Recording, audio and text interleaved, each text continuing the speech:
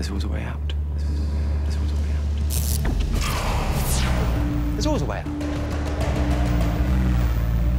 Doctor? Can I speak to the doctor, please? Hello, Angels. What's your problem? Your pal will not last much longer, and the Angels will be with you shortly. Sorry, sir. Why are you telling me this? There's something the Angels are very keen you should know before the end. Which is? I died in fear. I'm sorry? You told me my fear would keep me alive, but I died afraid, in pain and alone. You made me trust you, and when it mattered, you let me down.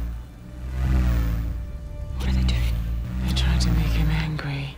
Sorry, sir. The Angels were very keen for you to know that. Well then, the Angels have made their second mistake because I'm not going to let that pass. I'm sorry you're dead, Bob, but I swear to whatever is left of you, they will be sorrier. But you're trapped, sir, and about to die. Yeah, I'm trapped. And you know what? Speaking of traps, this trap has got a great big mistake in it. A great big whopping mistake. What mistake, sir? Trust me. Yeah, Trust me. always. You lot, trust me. Sir, 2 more incoming. We have faith, sir. Then give me your gun. I'm about to do something incredibly stupid and dangerous. When I do... Jump. Jump where? Oh, just jump high as you can. Come on, leap of faith, Bishop, on my signal. What signal? You won't miss it. Sorry, can I ask again? You mentioned a mistake with me.